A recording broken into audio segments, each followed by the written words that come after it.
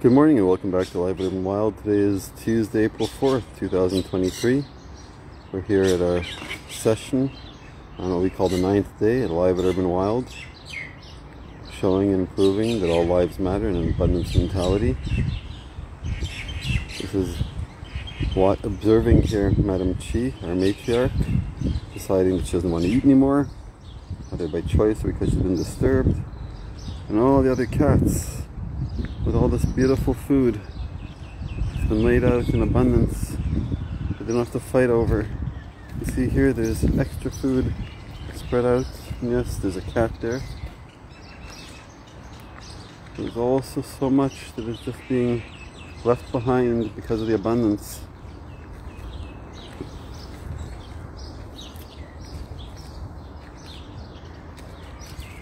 Beautiful to see how they leave food behind for the counterparts. That's the one that was injured for a while with the injured back. Looks nice to see that it looks healed now.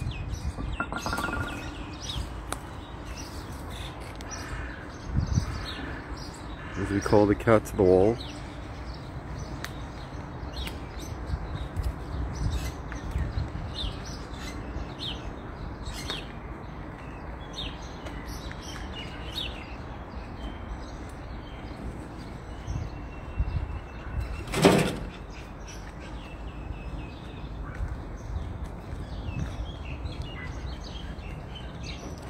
We're coming up tomorrow night.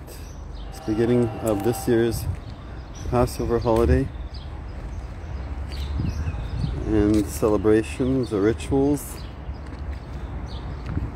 where we tell about the story of leaving Egypt and how the children of Israel became a nation. They became a nation of Israel. It wasn't the Jewish nation.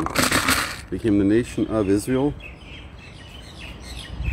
the people of Israel, made up of the 12 plus 1 tribes.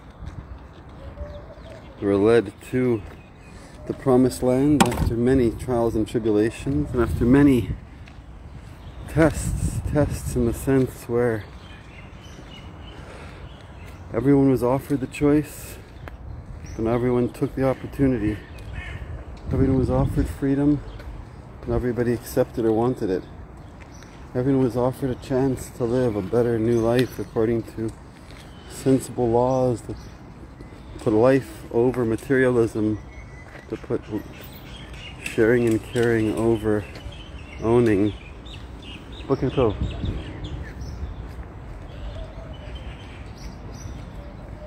But most people said no. Most people didn't accept. When I say most people, I mean that the story of the Exodus, well, when does it start, when does it end? But the story of the Exodus talks about the children of Israel being forced to leave their home due to famine. Children of Israel selling their brother into slavery over a family dispute. The children of Israel having the option or being put in the position not of power in Egypt, not to rule, which one might think would be the key, but they were put in a position of weakness and segregation in order to prove that there's a better way of life if it's lived properly. But instead, most people caved, most people gave in, most people became idol worshippers, most people failed. And then there was an opportunity to leave with the 10 plagues that showed that we are not in control of nature. Even if you have magicians, even if you have sorcerers, no matter what you have, we are not in control of nature.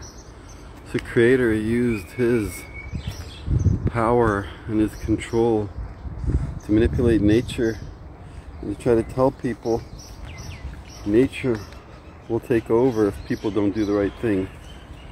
Here's the cat, the little kitten with the injured neck on the other side. Hopefully it's healing and doing better. And then unfortunately most people didn't get the message. So depending on the tradition, the sages, between 99.5 to 80%, meaning between 80% and 99.5% of what was the children of Israel perished in the 10 plagues, specifically the 9th plague, and weren't allowed to leave. And then, once they did leave, those few that left under the unique conditions they left were given choice after choice after choice, given instructions and guidance time after time, but decided to learn things the hard way. Sometimes not enough when you're a child, no matter how much you know.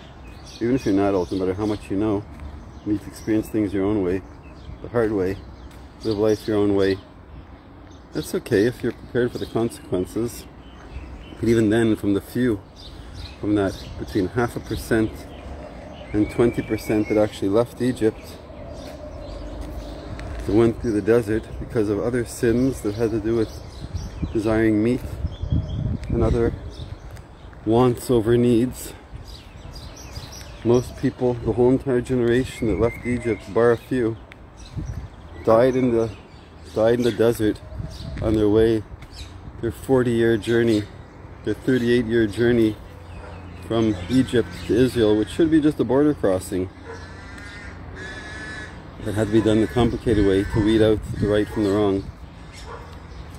And then still, we have those very few of the very few of the very few of the very few, which represents today the Jewish people. And I say the Jewish people now and not the children of Israel, because that's what happened. With all those exiles, with all those culling of the herds, and with all this thinning of the people, almost no one was left. And by the time they got to Israel, it was very few. They had to fight giants. Well, not fight, they had to contend with giants. The whole idea was not to fight. They had to live with giants present, and believing that if they follow the path to the right way, that they'll survive. It lasted as long as it did, and of course there were always troubles and trials and tribulations. So finally there was a king, there was a second one, and then his son built the temple. It lasted a certain amount of time. Then there was a civil war, which led to the people of Israel being split between Israel and the tribe of Judah. And that's when it all kind of fell apart. And we're still trying to figure things out since then by defining the land of Israel, the state of Israel, and the people of Israel to be defined by who's a Jew. It's a mistake. It's one that if we wake up soon enough, we'll be able to correct. And if we don't wake up soon enough, correction will be done for us. It's not a warning and it's not a threat. It's just a promise at this point. Because the planet will survive, the ideals will survive, and the truth will survive. But most people don't survive. Which is why today, whoever we are, and however you count us versus them, the us being those who are alive, versus the them being the ones who didn't make it today. There's some calculations that say that the human experience totals 100 million different people from whatever beginning of time counted what humanity is until today. Which means that the 8 billion people alive today are 8 out of 100 billion experiences. Of course there's survivor's guilt, meaning we are the survivors. Whoever's here today are the ones who survived. The other 92 billion didn't, just because of history and time and reality. So we are the survivors. We are the survivors that have this situation that we've inherited, political, social, economic, ecological, this situation we've inherited where things have to be dealt with. That's we're the survivors. And what do we tell? What do we tell the others? What do we tell those who didn't survive? What do we tell those that we left behind in our own lifetime? In our prayers and our thoughts, what do we tell them? What are we going to do to make this world a better place? What do we do to deserve being here? What do you do to deserve to be here? Well, nothing yet. But if we make the right decisions, and if we do the right choices, if we move forward realizing that we have what to protect, what to secure, and what to correct for the future, for our future and for our future's future. If there's anybody in the world that we care about or love, or simply if we want our own future to be better, that's within our control. And that happy note, I believe that's what the message of the Passover story is, and the Seder night. It's not about remembering we left Egypt, remembering how bad it was, remembering that it could always be worse, and then repeating, lather, rinse, repeat. And I believe strongly that it's about bringing that better place to be through our efforts, through our concentration, through our focus, through our intentions, through everything we do to manifest that better place. And when we say at the end of the Passover Haggadah, the end of the ceremony that we do, everyone in their own way, we say next year in the rebuilt Jerusalem, can be this year in the rebuilt Jerusalem. Jerusalem's been rebuilt in a while, and of course it's talking there about the temple, but it's not the temple where we can bring sacrifices, because that's what we want to aim for, is a temple where we can build sacrifices. We've already made those temples to build sacrifices. That's what we've been doing all this time in the diaspora, living in the diaspora while we're in the state of Israel.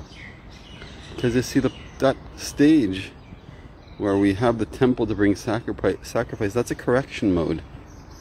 Effectively, that's been the mode we've been in since World War II, more or less. We've been doing all the things we can to remember our mistakes. Never again, never again, never again, never again, never again, until the point that we keep repeating everything. We forgot what we're talking about.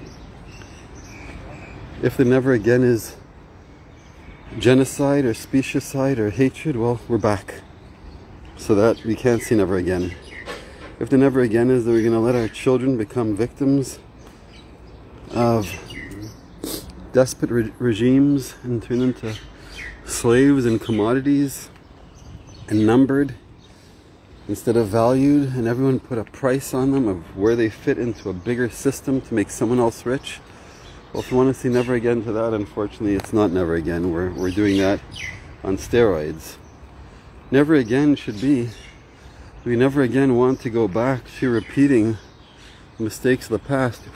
We're intelligent enough, we're aware enough, we're enlightened enough, and we're scarred enough through experiences that some call trauma, which we can learn from, because trauma is a combination of event and the actual psychological and emotional trauma. When you learn how to separate the actual event from the actual trauma, we can move on. So our trauma wasn't the fact that we can't identify who's a Jew. The trauma is that we've pigeonholed our identities. We've pigeonholed our identities into things that are impossible to accomplish. We put titles and concepts and ideals that are impossible and abstract and never meant really to be done for most people. Not everyone can be a king, not everyone can be everyone. Everyone can be who they are. I'm not going to start mentioning all the different things we can't be, because someone can be everything. And then there's another thing, meaning we all can be who we can be, and we can be amazing at what that is, as long as we're not going by someone else's definition. I have some redistribution work to do as far as giving the cats attention and cleaning up. But I'm hoping that this message gets out to those who need to hear it. I'm hoping this message gets out to those who care. And I'm hoping that when we say the things that we say, we can at least have some intention and real hope. Not just trying to get through something that someone else told us to tell someone else and we forgot why. I'm hoping everyone has a meaningful life, meaningful day, meaningful week, and meaningful transition into this better way of doing things moving forward. Welcome to the 9th day. Infinite love and gratitude. Boker Tov.